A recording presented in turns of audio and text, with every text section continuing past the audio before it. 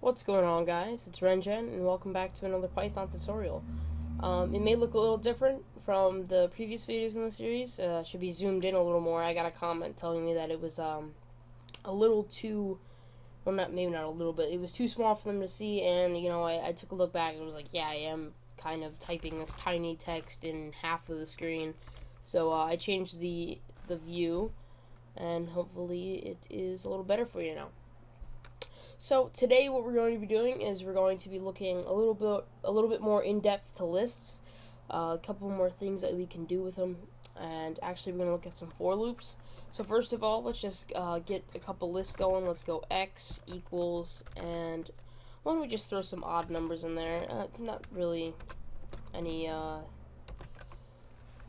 real reason why. Just rather than the bland old 1, 2, 3, 4, 5. We'll mix it up a little bit, make it a little exciting. So what I did here is I just made x with 1, 2, 3, 4, and or 1, 3, 5, and 9. And I have an empty list here, which is y. And you'll see why I have this list y in a bit. See what I did there? Yeah. Alright, so now we're going to do a for loop. So the for loop, it's kind of similar to a while loop. I mean, they are both loops, but there are different, let's say conditions that they run on. So syntax here, we're gonna go for, and let's go a variable. So we're gonna have a variable which is just number, and in, and the list name. So in x. So what we just did here is we did for, which is just normal, for loop. And number, this is a variable. Now, I'll show you, you'll probably have a better understanding when I show you in a second. I'll show you about this variable in a sec. But then here, this in x is just kind of telling us, or we're telling the computer, what list we want to go into. So right now, we're just going to put a semicolon, and we're going to go down to the next line. It should tab you. Yeah, it does it for you, but make sure you're always tabbed in here, just like any other loop.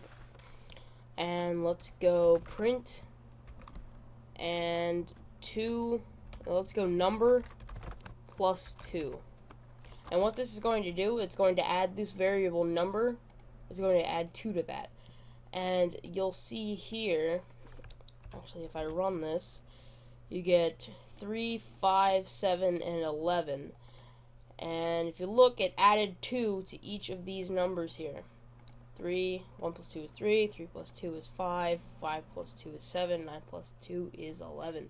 And that's what we have here. So it added 2 to every single one in this list, and number is, the variable, and everything in your list takes the place of the variable. Now, if we want to, let's say, add them all up and then add them to this list, so this list stores the answers, what we can do is, let's get rid of the print statement, but we won't get rid of the number. Actually, yeah, let's just do it, because I don't want my spacings to be all messed up. So, what we're going to do now is we're actually going to use the append function, or append. I think it's append. I don't know. I'm bad with that kind of stuff.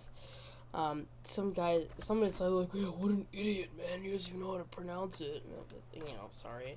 So what we're going to do is we're already in x, so if we want to add it to y, we're going to do y dot append, and then we're going to do whatever function we want it to do. So let's just do what we did before, number plus 2, and let us print y so we actually see what's going on here. Alright, so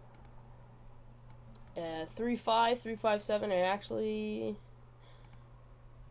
what did it do here? Oh, I see. Yeah, it actually printed out the list by itself. I didn't know it. Oh wait, no, it didn't. Okay, hold on. I guess it just prints it out multiple times. Oh yeah, because it's in the for loop. Hold on. Jeez, brain fart here. Alright, print y. So after the for loop, we're gonna print y, and bada bing. 3, 5, 7, 11. So now we can change this up too. We can multiply it by 2. Where's the x? Or there it is. F5, bam. I mean, and this is all Y right here. This is your Y list, and that's actually right here. So, you know, I think that's it for for loops, really, with lists, as far as lists go. At least that we're going to do in this episode. I don't know, is there anything else I should do here? I don't know, I think I'll stop it there. I think we went, like, yeah, 5 minutes. Alright, 5 minutes is good enough. I don't want to make these too long, you know, and start to get bored, like, oh, gee. But, you know, I feel like if I keep them to 5 minutes, you actually feel like you're making more progress than you are. Like, if I made, let's say, all of my series, like my whole series were in, let's say, 4 episodes, and they were all like a half an hour each or something like that, you would feel like, oh, geez, this course is taking forever. But, you know, you have a bunch of short ones. You know what I mean? It's like reading a book. When you have a book with a bunch of short chapters, you're like, wow, I'm reading this fast. Look at me. So I don't try to keep them too long. But so that's it for this episode. I hope you learned something. I hope you could help. And for loops are very valuable. Definitely, I actually had to do this for my midterm in my programming class, so it was came in handy. Definitely.